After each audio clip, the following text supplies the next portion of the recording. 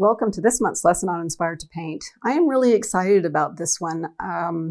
We're going to paint sunflowers, and I know we've done sunflowers before, but my goal with this one is to do the different color sunflowers. I've got several of the real pale yellow sunflowers, some traditional orangey yellow sunflowers, and a wonderful, really dark, like burnt alizarin orange color sunflower. Those ones I grow are called Autumn Beauty. If you go to the seed store in the spring, those ones that are multicolored are called Autumn Beauty. And I think the yellow ones are like lemon, sunflower lemon, I can't remember. But my goal with this one is going to show you how to do a much more involved painting. There's definitely not going to be done in one day. I'm probably going to get a really good block in and maybe some detail in the sunflowers today. And then I'll come back tomorrow and finish it. The sunflowers tend to stay fairly good for quite a while as long as they have fresh water in the vase. The problem with it is that sometimes the leaf will droop or the sunflower will change positions. And I have set this up specifically where this area here is going to be the focal point. And I wanted this dark, kind of burgundy, warm burgundy sunflower against the pale yellow, which I think is going to be spectacular. But I don't have like orange, yellow, orange, yellow, orange, yellow in the composition. I've grouped my cool yellows, these pale yellows together. I've got a grouping of the more orangey yellow sunflowers. And so there's this rhythm within the composition that I've talked about before when we did our composition concept lesson. There's a rhythm to this movement, and it's not just staccato. I've also added green apples, and I have to tell you. So these are the apples from my tree. I have a green apple tree, but the grasshoppers this year are horrendous, and they literally stripped my apple tree. I'm hoping it survives. It may not. But so I went and bought apples from the store, and then I just picked some leaves off of my tree to put it in there. So it felt a little bit more like, this was organically grown and not just stiff, grocery store products. I have some very dark blue grapes here. I could definitely do the red violet grapes. I think would really be pretty. But so here's my thought process of why I decided not to do these. With this red violet against the green, that's the blue green, you're now, talking definite complements. And so that when you have complements next to each other, it draws a lot of attention. And I don't want the grapes to have a lot of attention in this painting. So the fact that I grabbed the blue or the dark blue grapes, they're kind of a blue-black grapes, which kind of mimics the color of this particular vase. They're going to be much quieter in this painting. So that's why I decided to choose this color grape as opposed to the red-violet grapes.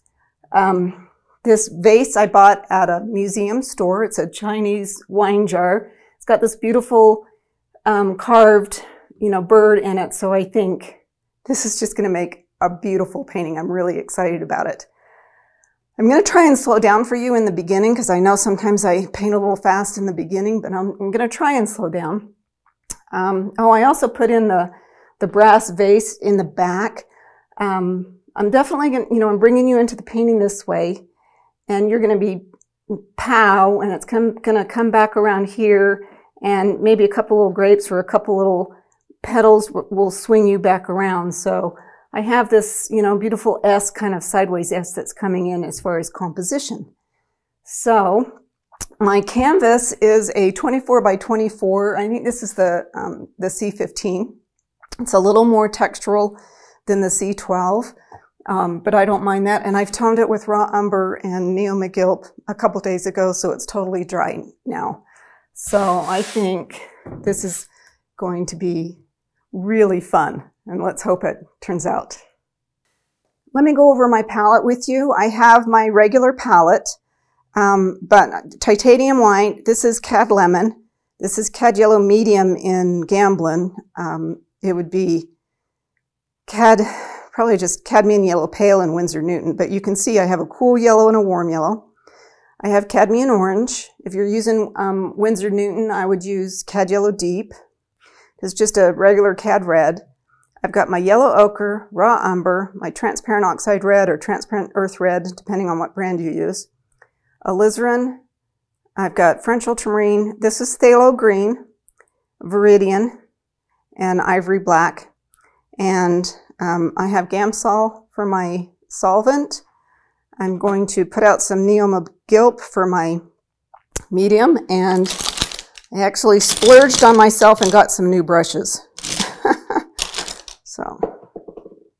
So I did take a photograph for you guys, a photo that I have up on my monitor.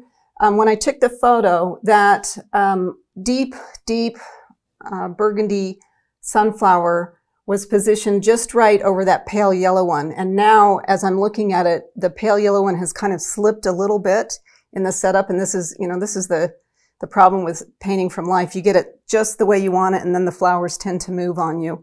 But I'll probably go back and just refer to the photo as I paint that grouping, because that was exactly the way I wanted it in the photo. Also, I'm going to say I'm probably not going to do a concept lesson this month because I think this is going to be a really long lesson. We'll break it up in stages, but I'm going to go over a lot of stuff in this lesson. So I'm going to forego the concept lesson this month and just include it, the concepts that I want to cover in the full-length lesson. So the first thing I need to do is figure out how I'm going to put it on the canvas. I got to find my boundaries.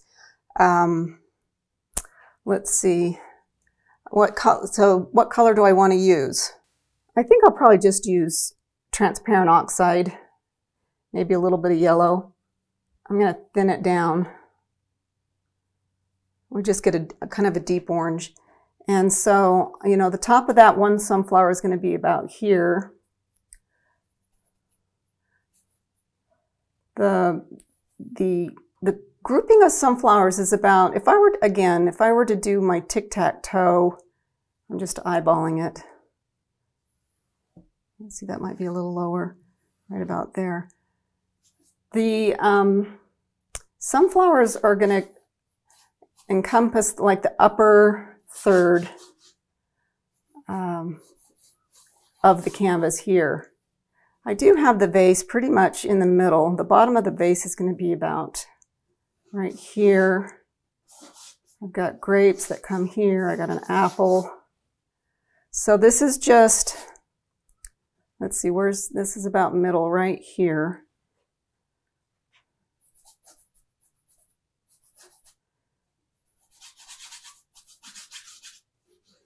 Just eyeballing things right now. Let's see, we have an apple that kind of comes over, barely touches the edge of it's over just a little bit. We got the brass, another apple, some grapes. Love these little leaves that come down. Might have it up, down a little too far. Let's raise that up just a little bit.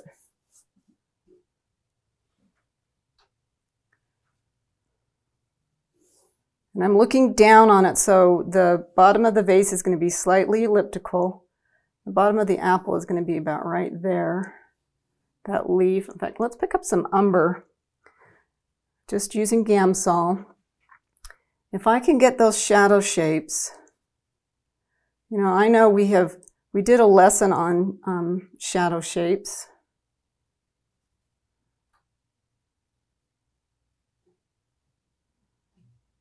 Let's see. Let's just go ahead and I'm just going to mass in. I'm just using straight umber. And it's very thin, so anything that I do right now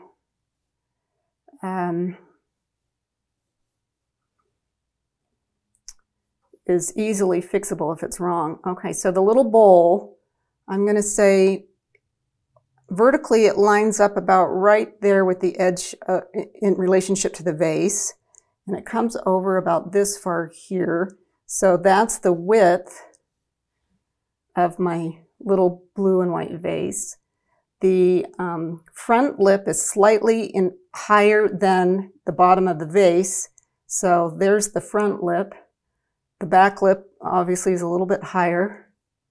So I'm just going to connect those.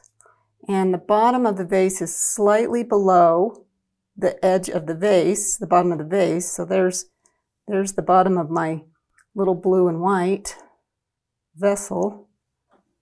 And our grapes, I love it when I put something in front of an ellipse so I can hide.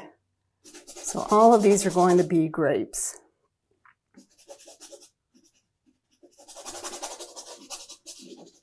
We're going to make a really beautiful shape right there. That other apple is about right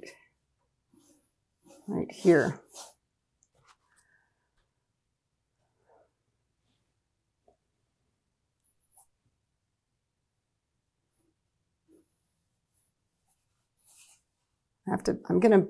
When I do this bowl, this brass bowl, it's very shallow, so there's a little, it's concave a little bit right here, but I have to make it feel like it goes all the way behind that vase.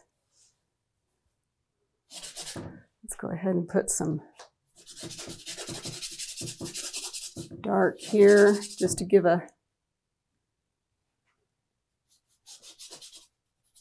that more shadow color is. And let's see, apple. We got a leaf that comes there, there.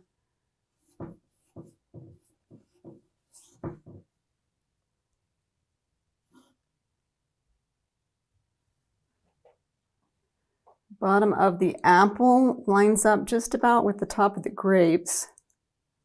This is all going to be in shadow. In fact, half, or about a fourth of that apple is in shadow. That's going to be cool, I think. Love this stem. Love that curvature of that stem. That's so beautiful.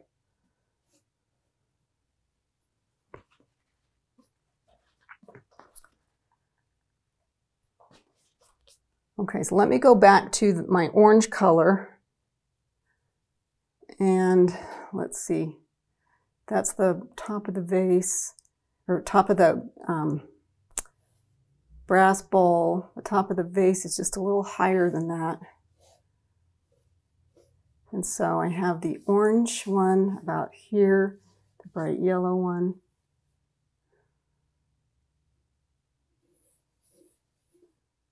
I've got one that on its side.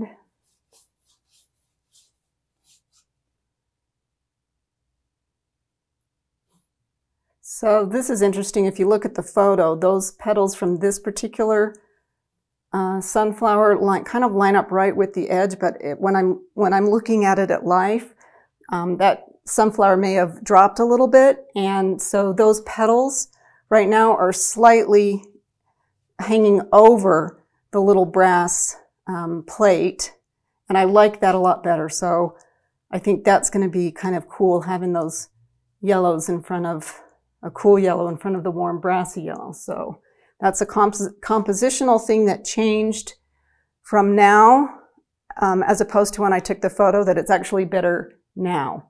This grouping right here is not as good as when I took the photo. So I'm going to just kind of go back and forth.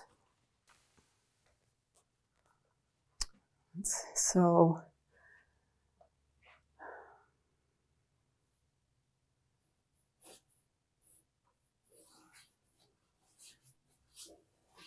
we have this one, the yellow one. We've got another yellow one.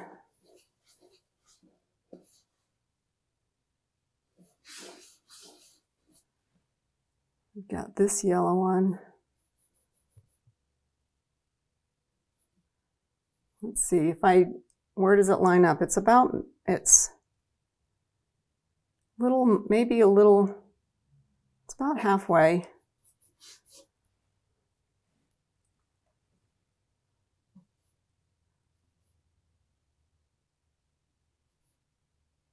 And then this one connects and swings out. We got this one, that's about there. We got a leaf. Love these here that are kind of in shadow. There's some very dark petals back here. Love that. And we've got a cast shadow, we've got a diagonal shadow. So let me just stand back and see if I like how that's placed on my canvas. Okay, I think this looks good enough for me to get started. The next thing I want to do is, you know, I just want to throw some color on. I just want to put some yellows, some greens, the blue greens from the vase, just kind of wishy-washy, and so that I get some color on there that I can work with. Sometimes some of the scariest part of painting is putting that, you know, that first stroke down. So if I'm just having fun, let's start with that cooler yellow. I'm just going to pick up cadmium lemon, and I'm going to keep it thin with Gamsol still. And I'm just going to, like, here's that one. There's this one. And I'm just having fun. This one.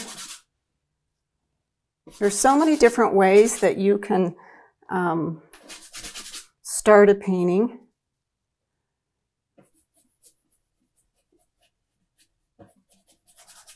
That one.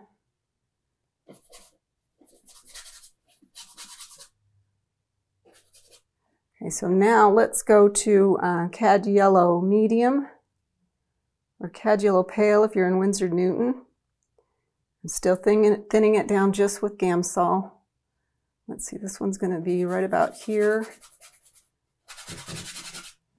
You know, and just know that whatever you do right here, the paint's so thin that there's nothing that can't be fixed. So no reason to get all panicky. So this one has a little bit more of an orangier tone. Let's pick up a little bit of this, maybe even a little bit of the transparent earth color. And even this one has a little bit of an orangier tone.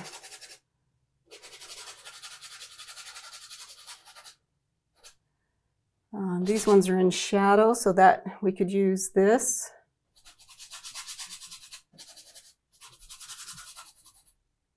Oh, I forgot this one.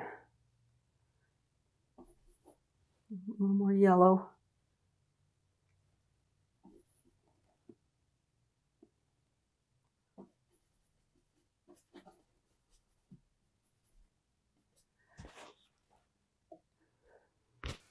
Let me say something about your yellows on your palette, especially when we're painting sunflowers, or if you were going to paint lemons or something that has a really intense color, very chromatic yellow. It will serve you so much better if you have a good quality, artist quality yellow and not the student grade. The student grades have so much filler in them that you're going to use more paint trying to get those intense bright yellows. So, you know, I know they're expensive. The cadmium yellow mediums, they can be like $30 for a little tube, but you can, Michael's always have a coupon you can use. So splurge on some really good yellows. That's going to help you get to where you want to be. So now that beautiful burnt orange, I'm going to take alizarin and transparent oxide red. And this is about somewhere around here.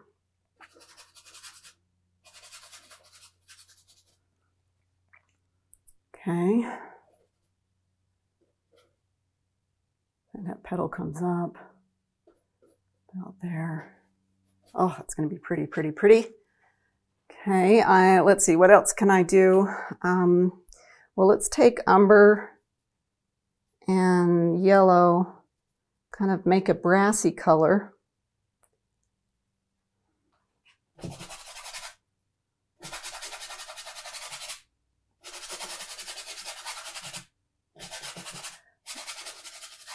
I'm going to make it a little bit darker, maybe a little warmer. Let's go ahead and mask this in. I see some beautiful green reflections in there. If I see it right away, then I'll tend to go ahead and put some of that in. So I see it right away without thinking too hard. So let's just go ahead and put some of that in. Okay, so there's that.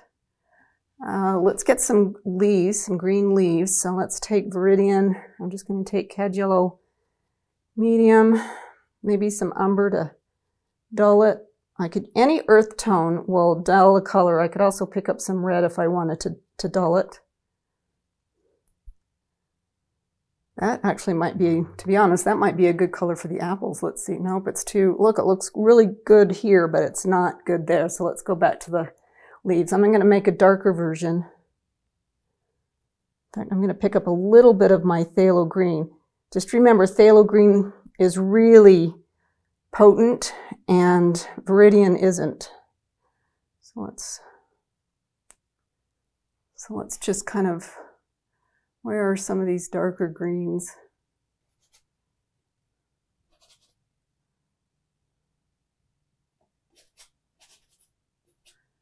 There's a green there. Maybe a little bit lighter. In fact, I'm going to pick up some ochre and maybe a tiny bit of white just to cut the intensity, to kill the chroma a little bit. Graham just a little bit. There's a beautiful leaf right here. We got this big leaf. There's greenery right through here. Now, if you wanted to trace all this on here and have a very distinct pattern, love that leaf that comes over. By all means, do that. I don't like to do that. That feels like a prison to me. So I much prefer this where I'm, I'm searching. Oh, isn't that one little leaf fun? Sometimes that just happens. You're like, oh, the still life gods were with me today.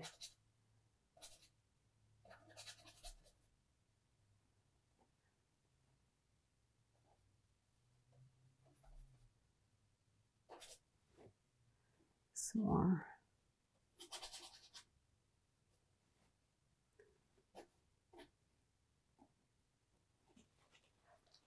Okay, so I'm just going to add more yellow to that color for the green apples.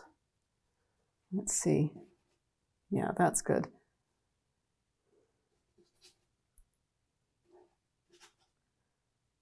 I do love having those dark grapes against the lighter apple. I love when I can do that, when I can put dark in front of light, dark in front of light.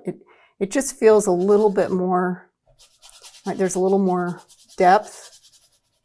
Perceptually, there isn't anymore, but I mean, reality, if I were to put the grapes right behind the apples, it wouldn't, as opposed to in front of them, there wouldn't technically be any more depth, but the fact that there's dark in front of light visually just feels like there's more light, or more depth, sorry. And this is going to come up a little more.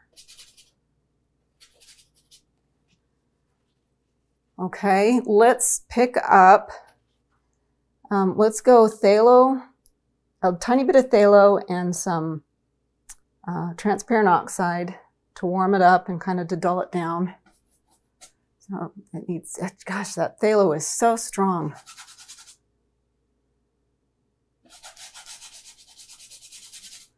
Maybe even a little bit more. Keep it thin here.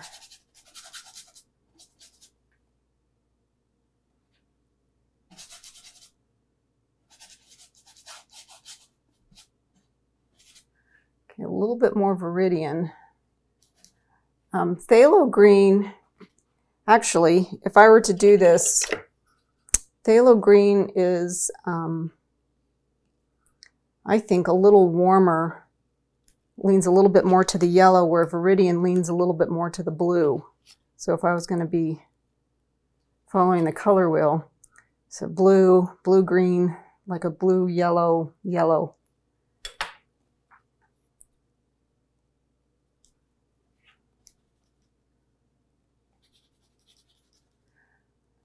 When I mask this in, go a little bit darker down here. When I mask this in, I'm purposely going to keep it darker here so that I can build up the lights. But let's see where we're at. Let's take Viridian White. Let's add a little bit of ochre to warm it up and just kind of dull it down a little bit to start off with. Okay, that feels, it's very, it's like too much sugar. So I'm going to dull it down even more. I could pick up one of these, or I could pick up alizarin, and that would do it for me. Let's get a little bit darker.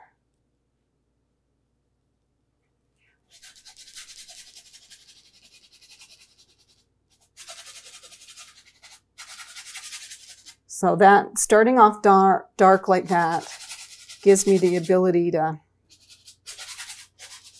work up the lights. I would rather start too dark than start too light, unless I'm trying to do a high key painting, but this is not going to be, this is not a high key painting. Okay, so that comes, that apple comes there. We see a little bit of the vessel.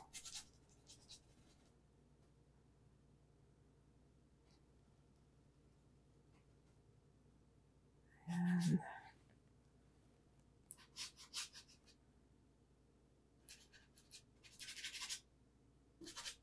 very dark cast shadow, beautiful, beautiful little cast shadow right here.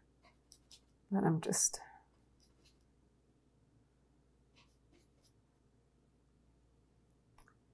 okay.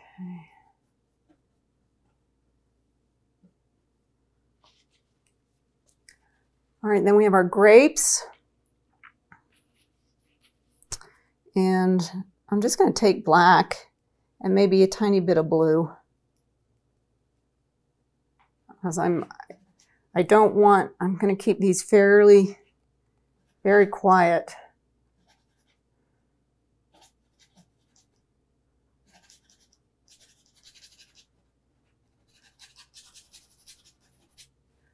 Just creating a beautiful shape.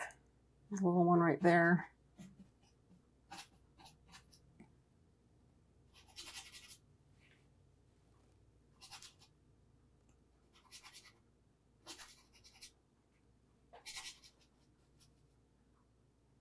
Maybe we'll put one over there. I don't know. I'm going to go back to my dark. I'll just raw umber. And there's a beautiful, we've got a cast shadow all through here. So let's just go ahead and get that dark.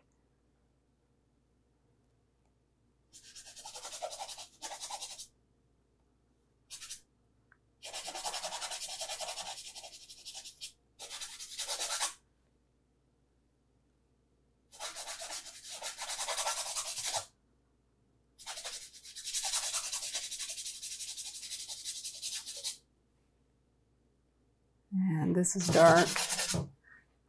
Raw umber is not going to be my background color, but value-wise, I'm getting closer to what I want to be. I am going to do that greenish color background.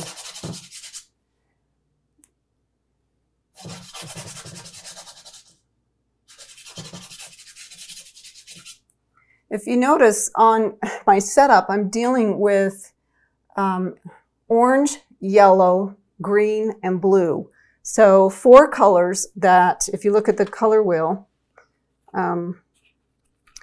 orange, yellow, yellowy green, and a blue green. So we've got the 4 that are right next to each other on the color wheel is my color harmony.